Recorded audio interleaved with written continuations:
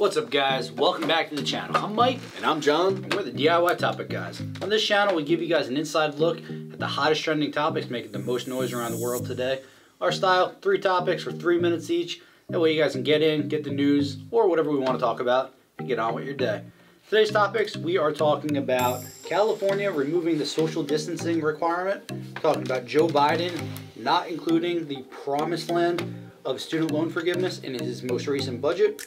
And we're going to be continuing our 90s nostalgia hit. So if you guys are new, thank you guys so much for being here. Make sure you guys subscribe down below, like, comment.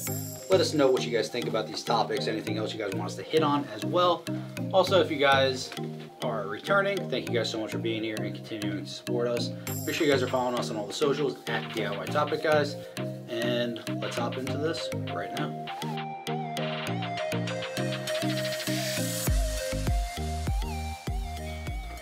All right, John. California is officially announcing that they will remove social distancing requirements as of June 15th. What are your thoughts? It's crazy it's taken this long. I mean, across the board, I mean, we're just as bad as them here in Jersey. But it's for a state that's been locked down since, like, the beginning. It's pretty crazy that they're finally getting around to it now, a year and a half later. It's, I don't know, man. What do you think? You think? I mean, I kind of know what you think, but let me hear what you think. I think it's all a big bullshit type thing. They went from being super duper strict. I have a friend out in California, and he went from like months of back and forth. I can't get these permits. I need permits to be able to open up. Then they're saying I can't do anything. Then we're going backwards. We're closing down again. Then in a matter of like 3 days, they opened up. So they're allowed to do outside again. Then they're allowed to do inside again. And now during that time frame, their governor has had the threat of being basically their version of being impeached. And now, a month later, everything's open up, we're gonna go. Or we're going to be opened up. But all these places that are following this suit gave Texas the world of hell for doing it. Mm-hmm. Like, same thing with Florida too. Like, and guess what? They're fine. In fact, here's a statistic for you. More than 61,000 people have died from the virus in California. More than any other state in the country. They were one of the most strict. Please explain those numbers to me. Explain that logic. There is no logic. It's just, it's control. And I can't wait for just how all these Trump lawsuits are coming out about like power grabs and whatever. And you're going to see, I know Cuomo up in New York has had so many scandals. You know that all these other people are going to have these scandals about what's going on and how to handle that and how they've been screwing the average person. And they've just been making money in backdoor deals. And yeah, no, I get it. It doesn't.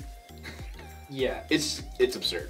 So the physical distancing will no longer be a restriction in for attendees, but you still have to wear a mask. It makes sense. But didn't we just hear the other day that we don't need masks? So California, they're following the science, but not following the science from the CDC, you know. So does this have anything to do with MIT saying that you don't actually gain any benefit from social distancing, so you might as well just take it away? It does, but it doesn't. Apparently, they're cherry picking like everything else. So like one more quick stat with this here. So the state is nearly 40 million people, right? And they administered nearly 35.5 million vaccine doses. Then they went on to say that 3/4 of residents over 65 receive at least 1 dose. Now again, I'm not a mathematician by any stretch of the means. Those numbers don't add up at all. Well, people in California don't think very much, so that's fair. Maybe they make sense to them. That is fair.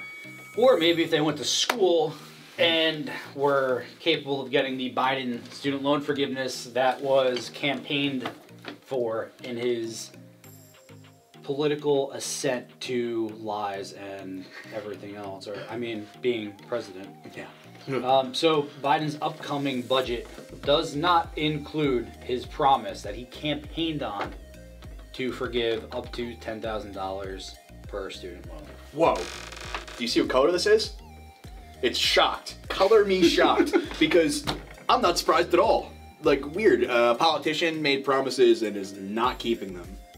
Well, technically he said he would support canceling up to $10,000. So technically if you cancel 0, it's up to. That still is up to $10,000. Other things, Democrats have been pushing this since before the election.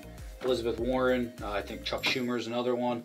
They want to give away $50,000 worth of...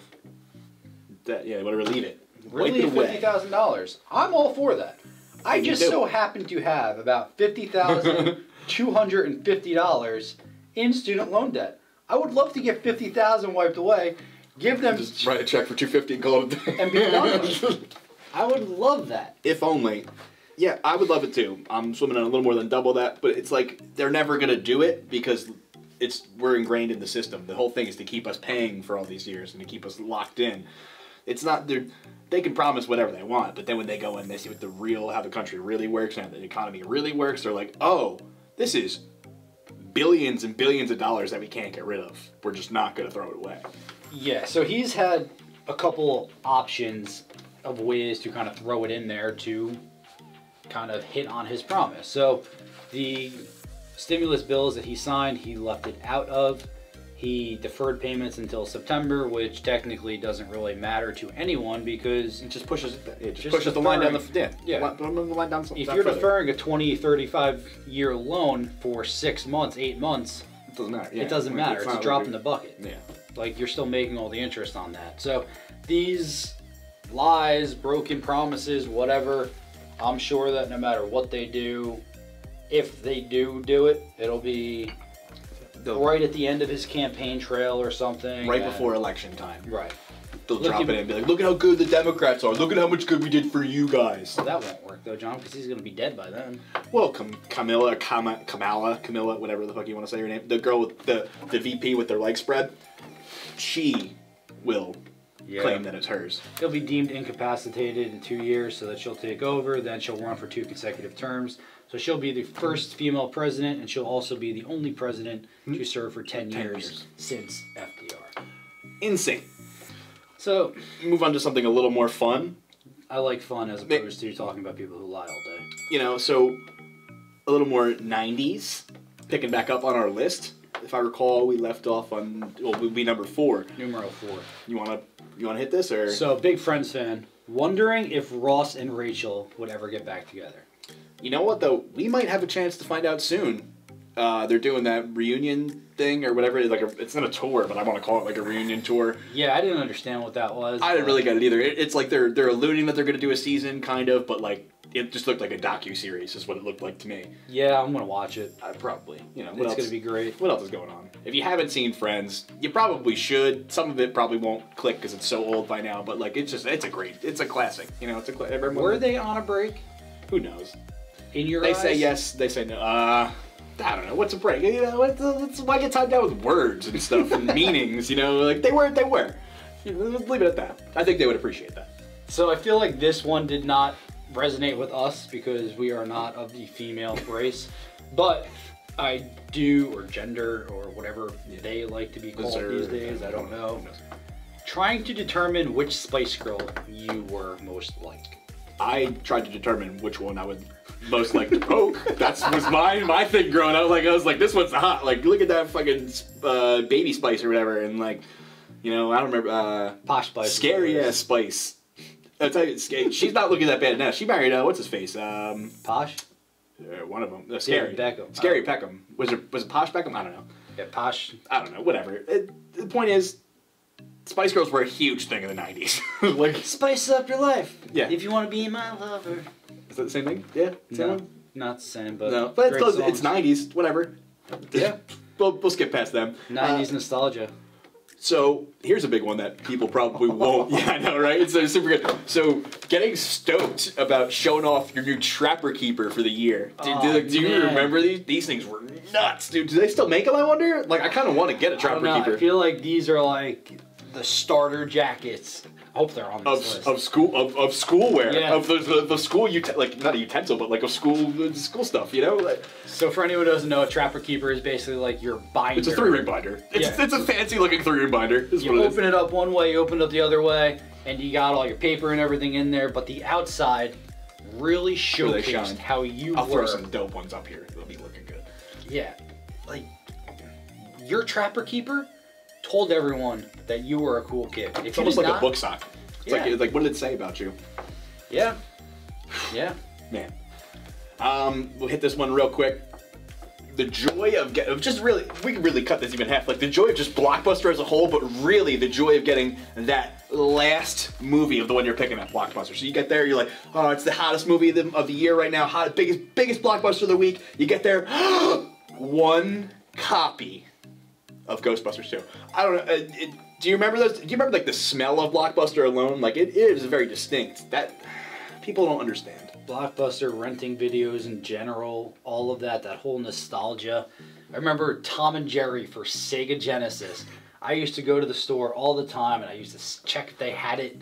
They never had it, and I remember they had it one day, and it was like the day would kind of turn over at like 8 o'clock, and it was like 7:50.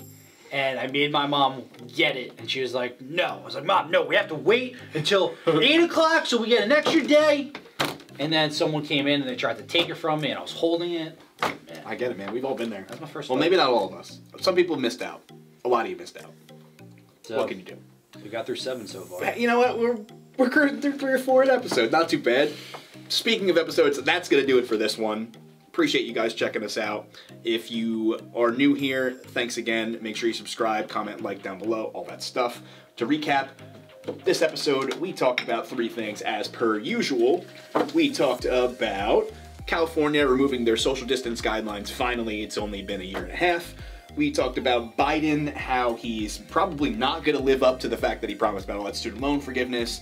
And finally, we hit a couple more of that huge, amazing, awesome list of 90s nostalgia.